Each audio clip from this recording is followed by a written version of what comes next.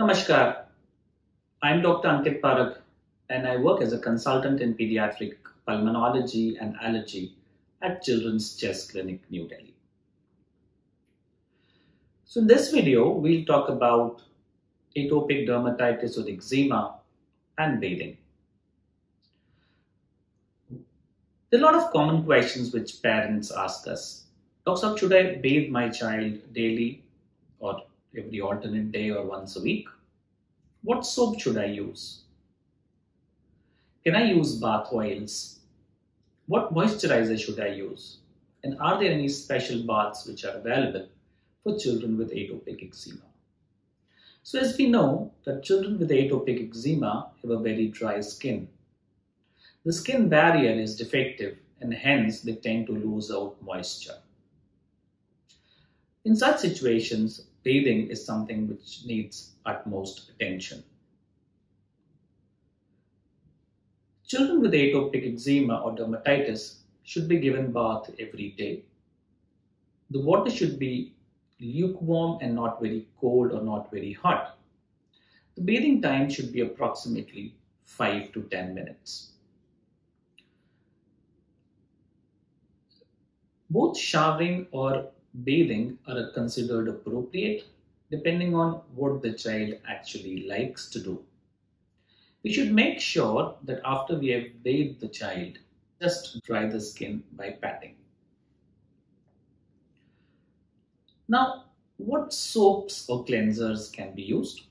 We should understand that the skin of the child is quite dry and it tends to lose moisture, and hence using harsh soaps sometimes can lead to a bad effect on the skin and make it even more dry.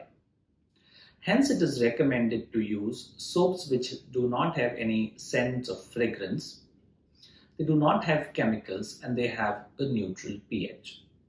There are certain non-soap cleansers which are available, especially for children with atopic dermatitis, which can be used. Now, can we use bath oils in addition to bathing? Well, yes, you can use bath oils which can be helpful. They should again be fragrance-free and chemical-free, otherwise they're going to irritate the skin during bathing. Now, what should be the routine after taking a bath? Now, as I said, that after taking a bath, the skin should not be dried vigorously with a towel. It should be just pat dry to remove the excess amount of water. So a layer of moisture should be available on the skin. And immediately after drying the skin, a layer of moisturizer should be applied liberally all across the body immediately.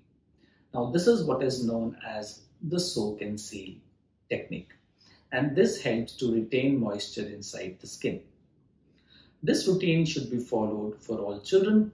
And children who are old, who are going to school, might find it difficult to do this in the morning, and you can schedule a bath just before going to bed, which can help retain moisture inside the skin.